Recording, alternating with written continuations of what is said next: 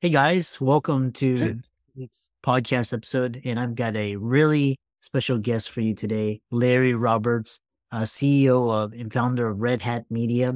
And he is a pioneer in the AI space. I first met him in PodFest 2 years ago, and he was talking about ChatGPT. And this year he's evolved it into actually creating Gen AI. And he's going to talk to us all about AI in the creative and your media business. So, Larry, welcome.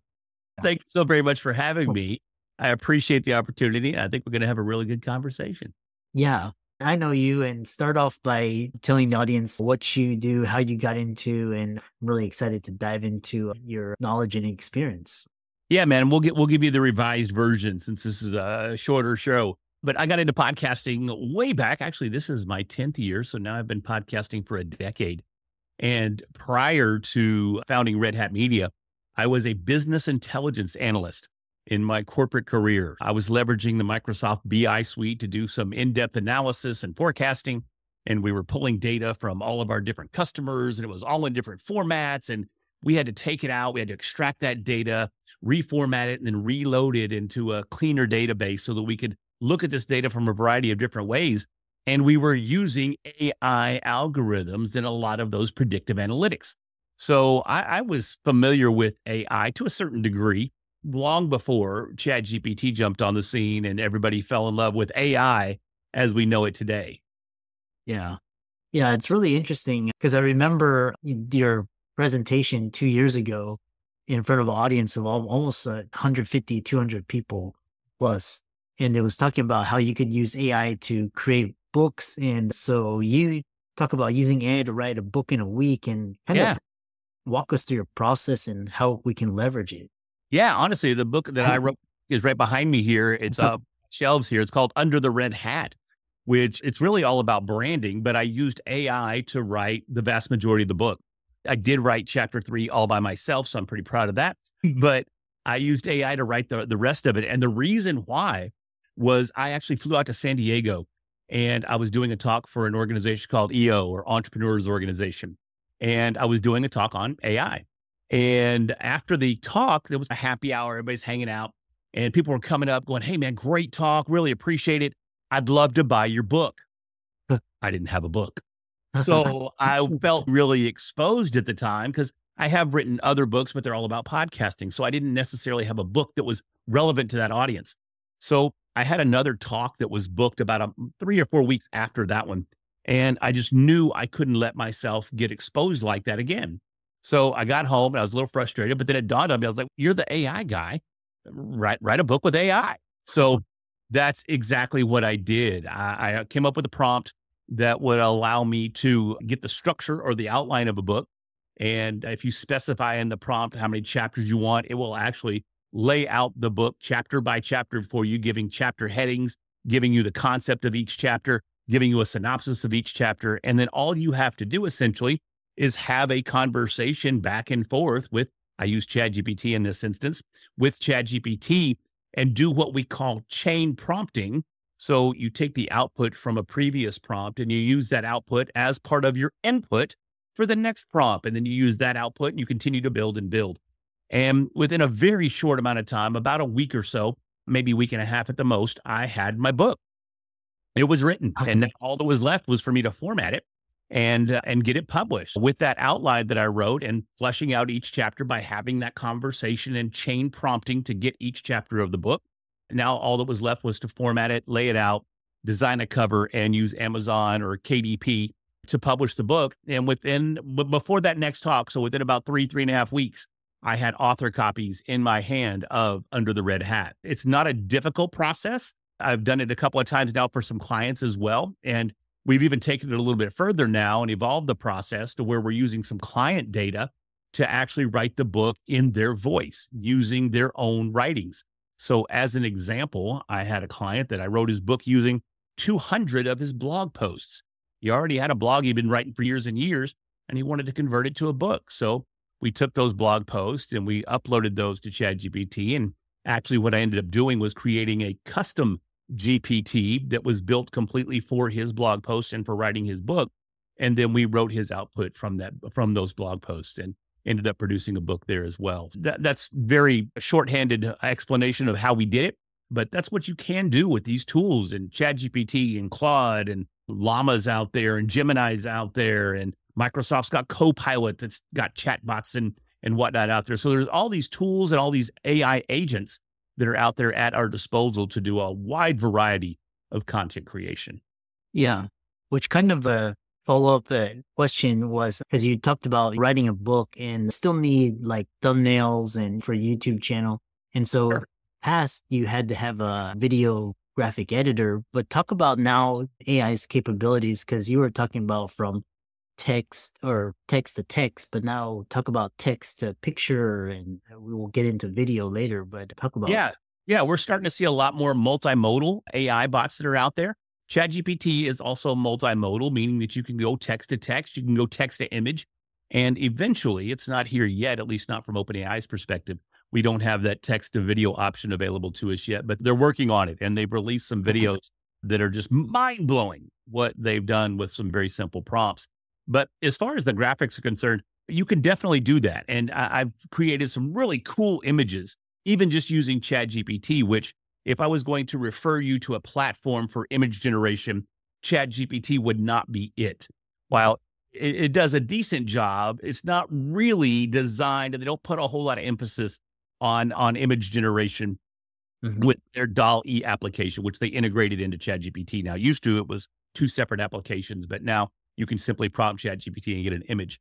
But if you're going to do a lot of image generations, there's a ton of platforms out there that will do it. But MidJourney is probably my go-to if I'm really looking to do AI generated imagery. And the difference there is most of us that are familiar with AI right now, we've gotten to where we're fairly used to prompting. We're fairly used to putting in text. It's going, hey, draw me a picture of a sunset on a beach and at the golden hour. And you're going to get this beautiful sunset and it's going to be on the beach. It's going to look amazing. But if you're going to do something in MidJourney, the text prompts aren't quite as simple as that. MidJourney has its own set of variables and its own types of prompting that you're going to use in order to generate the results that a lot of these people are looking for. If you're looking for consistent character generation, for example, if you're going to do yourself as an AI image and you want to consistently look the same way, you really have to start understanding the variables, meaning we'll call them parameters or variables that you can replace to define exactly how you want that image to look. And it's a totally different texting or prompting methodology than what you would traditionally use in a chatbot. Yeah, that's fascinating. It's good to know. I'll check out MidJourney. The other thing I remember this year you were talking about, because I remember AI was very clunky, and then now it's actually the text is really seamless, and now the text video, and you actually cloned your voice. I remember you cloned your voice using Descript, and then you created, I wasn't sure if you used Dolly or MidJourney to create an avatar of yourself, and you overlaid that voice with which is, talk about how you can use AI. Now you can create AI avatars, and I mean, potentially you could create these like 30-minute videos that entertain or inform your audience. And actually, you mentioned that I used Descript. What I actually used was 11 Labs. Okay. 11 Labs they specialize in cloning voices or having AI generated voices, and they go text to voice, which is really a tremendous platform, and it does an amazing job. And one of the projects, I hope to get it done soon, currently going through right now, is I'm using 11 Labs to do the audio version of my book. So it's a massive project, and it takes some tweaking in order for it to sound as human as we would like. But man, when I cloned my voice using 11 Labs, it's really straightforward, really simple. You give it 30 seconds of your voice to listen to, maybe even less than that, 15 seconds. And it blew my wife's mind. She's that is creepy as all get out. Believe how close to you that really sounds. But you're right. That's exactly what I did. And I do a lot of talks for organizations here in Texas, and I work with the State Board of Education. And what I hear about AI from the vast majority of the people are they're afraid it's going to take their job. So that's exactly what I did with that avatar. Was I built that avatar. Actually, I used MidJourney there to create that avatar, used 11 Labs to clone my voice. And the little video intro that I did was, if AI can recreate me using my voice and my image, and it was a younger version of me. I looked about 10, maybe 12, the avatar that I did. But if AI can do all of this, where does that leave me? Where's the humanity of it all? Yeah. And that's a huge question. And that's something that we have to look at. And one of the reasons I mentioned before that I wrote my book, all except for chapter 3 using AI, but I had to write chapter 3 myself. And the reason I had to write chapter 3 myself is because it's the story of the red hat. Now, AI doesn't know the story of the red hat. It can't tell you why I wear this red hat or how it started with this Supreme hat that's back here in the background in a glass case, because that's the story of the red hat. It all started right there. I wore that hat too. Actually, it was a Podfest event at the Emily Arena in Tampa, Florida. And I had that hat on, and it's a Supreme hat, which Supreme is a lifestyle brand. And a friend of mine, he goes, dude, why are you wearing that Supreme hat on stage? Are they paying you? And I was like, no, I'm a middle-aged white male. They'd pay me not to wear it, to be honest with you. So he goes, then don't wear it on stage. He goes, but I love the red because I can see you all the way across the arena. So I went home and I tossed the Supreme hat to the side. And I bought a $6 unbranded flat billed red ball cap off Amazon. And within months, I was the red hat guy. That's the story, a very revised version of where the red hat came from. But there was no way that AI was going to write that. And I use that as an example of that's where we don't need to worry about AI taking away our jobs. It's a tool. It's not a replacement. It's here to augment what we're doing. It's here to complement what we're doing and allow us to do things more effectively, more efficiently, in a much more timely fashion. But we're the operators. We're the humans, and we still have that emotional component and that emotional element and that human element. And we have that emotional intelligence that makes all the difference in the world. And as it sits right now, AI is just not there. People ask me, is it ever going to get there? Do you ever see it getting there? And in all honesty, there's a five-step roadmap of the future of AI. And at some point down that roadmap, long around step 4, step 5, they're conceptualizing an emotional component to AI. But is that 5 years down the road? Is that 10 years down the road? Is it 50 years down the road? We don't really know, but it's not there right now. I can tell you that much. Yeah. And it's not AI. And I'm not the first person to say this, but it's not AI that's going to take our jobs or remove us from the workforce. It's the people that understand how to use AI that's going to take all the jobs and push those that don't understand it to the wayside. So that's why it's absolutely critical that we get involved in AI, at least at a superficial level. We at least need to understand what it truly does and what those limitations are as well. Yeah, it's really fascinating. Just, it's like in the early 2000s, if you didn't have a website, you were SOL. And then it was like, then if you didn't know SEO, and I know people, my parents' age, they were like, yeah, I don't want to use a cell phone. But if you didn't have a cell phone, your smartphone, you're SOL, really SOL today. Yes. You mentioned talking about education. And what's interesting is I'm increasingly in my conversations, I'm hearing that AI is going to make education like the traditional high school and college, all of these things fall by the wayside. They're going to be optional as opposed to what are your thoughts? Yeah, I think we're at that stage right now. And actually it's step 2 in that roadmap that I mentioned before out of the 5 steps. And step 2 is where everybody will have access to either their own virtual assistant that has a PhD level understanding of whatever your business or your niche is. And it's the same way for students. And it's already even getting there along the way. If you look at the Khan Academy, and Sam and Khan wrote a book about it, actually. And they've got, I lost the name of their tutor, but they have Khanmigo that they built. And it's essentially a tutor for every student in the classroom. So it's really amazing that if you look at statistics, students that have the benefit of having a tutor excel in their classroom settings because they have that one-on-one individual attention and they can learn at their own pace. If you've got a student that learns a little bit slower, that tutor can get them up to speed. And then you've got some other students that they're bored sitting in the classroom because they're just on the next level. They're ready to rock and roll. Guess what? That tutor can give them that advanced instruction on whatever that subject matter may be as well. And with the Khan Academy, what they've done and what we're going to continue to see is the evolution of these individualized tutors for each and every student. This is going to revolutionize classrooms because no longer do you have one teacher in front of 35 to 45 students trying to keep everybody on the same page. That's impossible. Wow. 35 people are never going to be on the same page. So this eliminates that challenge and gives every student the opportunity to learn at their own pace and get that extra attention that they need, regardless of whether that's advanced attention or maybe that's remedial attention as well. So that's what we're starting to see. And we're going to continue to see that as we move forward. Yeah. They say, I was reading an article where it's like, if you were born to a rich family or like these types of, you had these, if you know how to use AI, it's like a huge advantage. It's like a gold mine type thing.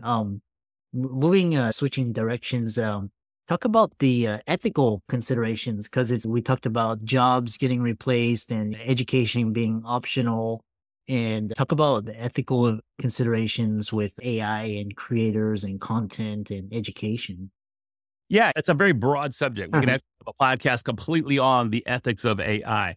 But if we're looking at it from a creator perspective, we have to start looking and asking ourselves, can we copyright the content that we're creating with AI? Is it actually our IP that we're creating, or does it really belong to whatever chatbot we use to help us create it?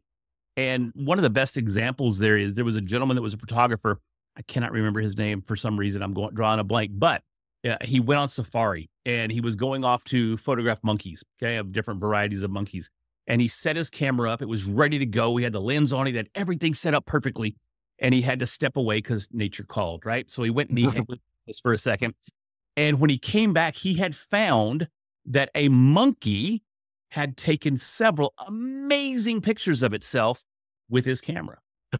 So he comes back to the States after he's finished and he starts selling these prints. And PETA got involved and they actually sued him because part of the story was he didn't take the pictures. The monkey took the pictures. So he didn't have a right to profit off of something that the monkey did. And this is a real court case. You could look it up. It actually went to court, cost him somewhere between $250,000 and $500,000 to defend himself. But he actually ended up winning the case because, well, one, monkeys can't hold IP. So that was one of the biggest reasons. But the other was, and this is where it is relevant to the AI conversation, was he set the camera up. He chose the lens. He set the aperture, the shutter speed. And I'm not a photographer, so I might be using these terms wrong. But he set everything up and made it so simple that a monkey could take an amazing photograph. And that's really what won him the case, was the fact that he was the professional and he set up everything necessary to make it happen. So we have to ask ourselves, as AI generation and AI content creators, are we the professionals? Are we the ones that constructed the prompts that were necessary to get that data back and create the content? Are we the actual creators and we're just leveraging these tools? I use that as an example and at least get people thinking about, yeah, people say you're cheating. And I catch flack all the time from real authors about my book. And that's great. My business partner, she wrote an amazing book and she's a real author. But I simply used a tool to do it more effectively and more efficiently. And I didn't show up again empty-handed. Next time I showed up to a talk, guess what? I had books in hand. So it served its purpose. Now, at the same time, no, you're never going to write an AI-generated book that's going to be a New York Times bestseller or a Wall Street Journal bestseller. But guess that book behind me on this side, I always get them backwards. That book, it adds so much credibility and gives me so much positioning as a thought leader in the AI content generation space that it's extremely effective for what it does. Now, granted, it's little more than a 145-page business card, but it's super, super effective. And it can do the same thing for other content creators that are out there. Same thing with your podcast. From the ethics perspective, that's still, at least from a legal perspective, it's still up in the air. Yeah. Now, the Copyright and Patent Office of the United States has declared that there has to be some human intervention in any AI-generated content. But the problem there is the sum has not been defined. Is some 5%? Is some 50%? Is some 85%? We don't know. And there's not many cases out there that have set precedents to determine exactly what that sum is defined as. So for right now, we're still all learning about this together, but that's something that you want to consider going forward. And at least there's an argument to be made there that we are the prompting experts that allow us to create this AI generated content. Yeah, really. And there's so much more we can dissect. And just because I was thinking, I was trying to create a AI avatar clone of myself. And if I created presentations and speeches just through a single prompt, what does that you do for Hollywood actors and writers and Sure. misinformation? If you look back to the writer's strike that just happened, we came out of what was it, last year, that where Yes. SAG, the Writers Guild, went on strike. That was a large component to it. There was a huge AI argument there as to whether or not they have access to their own likeness, and how Hollywood and producers can use their likeness, and how they can use AI to generate replicas of their likeness. That was a major component of the writer's strike. And I mean, we're starting to see them go back now. And I think I heard something about a strike happening again here in the next week. So it's going to be a constant battle that's there. When you start thinking about ethics too, from a different perspective, is, there's inherent biases to all of the data that's in these chatbots, because we have to consider that they're all trained on massive amounts of text data, whether that's articles, whether that's magazine articles, whether that's websites, whether it's, if you're old enough to know what the Encyclopedia Britannica is, it doesn't matter. They've just loaded all this stuff in there. And we have to keep in mind that if there's biases in this data that's being used to train these models, guess what? There's going to be inherent biases that are in the output as well. So that's always something that we have to consider when we're using these platforms for content generation also. Yeah, I really loved it. And thanks so much for coming on. How can people find you and follow you, your social media? I know you have programs that actually teach people how to leverage AI in their business and as content creators, influencers, and so forth. Yeah, I do AI content creation consulting, and you can find all the information there on my website. Super simple, LarryRoberts.com. It's all right there for you. And if you want to follow me on social media, it's the Larry Roberts across all platforms. So I try to keep it as straightforward and as simple to find as possible.